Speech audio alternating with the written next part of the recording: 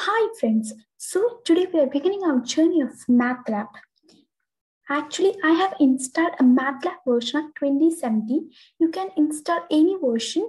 Actually, the installation and or downloading video is actually available in the YouTube, and you can find it, and then you can install a Matlab window, and then when you click it, you can screen your Matlab window with 3 partitions. First is of a current folder where all the folders generated by you can be seen, and then there is a command window where you can do programming, and then there is a workspace where all the variables assigned by you can be seen. So in order to begin with the programming, we have to first open our script file. Actually, then the editor window has been opened where we can start our programming. In order to get into the basics, first let us see how to get an array printed in your command window. So in order to begin with that, actually we can give the name of the array as A, and then we need 1 to 10 with a gap of 2 to be printed in the array. So we can start from 1 to 10 with a gap of 2.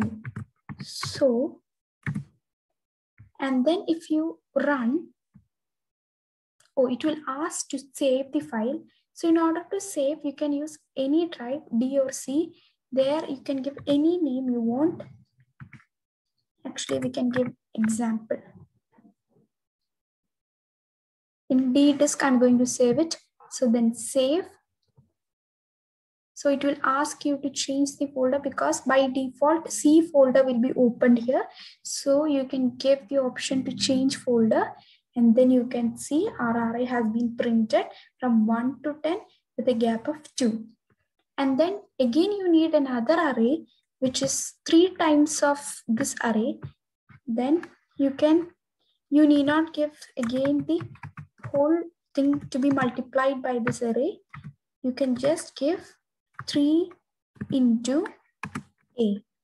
And then if you run, you can get an array where all the components of the array A is multiplied by 3. And then to move with next type of program, actually you can use CLC to clear the screen and clear all the variables. And when you run this, you can see that all the variables will be vanished. And then all the things in the command window will be vanished when we give the command CLC. And now we are going to see how to get a sine wave. In order to get a sine wave, first let us initialize t. Let t be from 0 to 2 pi. Pi is a function which has already been initialized in Matlab window. So after giving t, then you can go for function sine of t. And let sine of t be equal to some variable.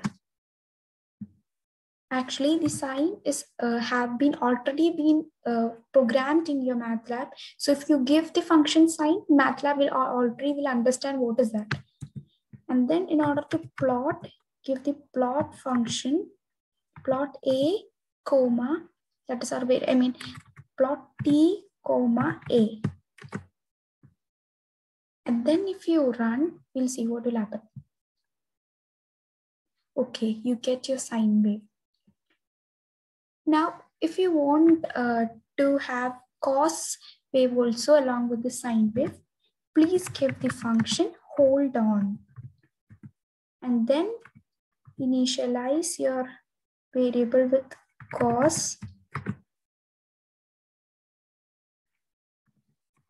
And then you can give your plot function.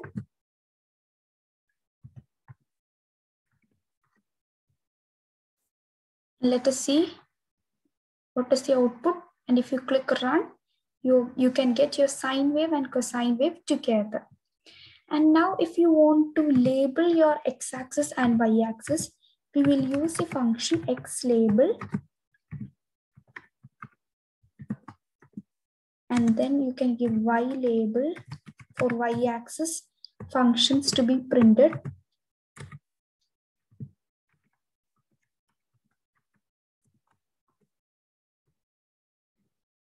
Actually, it should be single comma.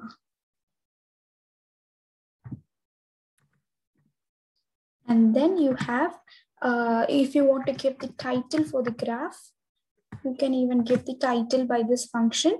That is title. Let's give waveforms. So we have given the title also.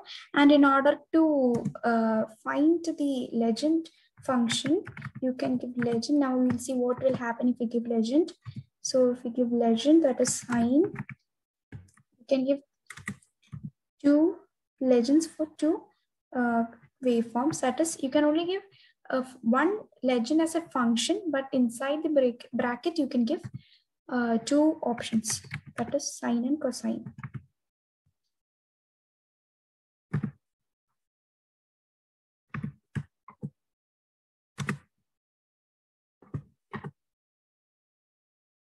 So now let's see. Okay, you have obtained a waveforms graph like sine, cosine, amplitude, time as printed in your x-axis and y-axis. And then we have already obtained our waveform. So this is the basics of Matlab of plotting. And in further videos, we will be covering more programs.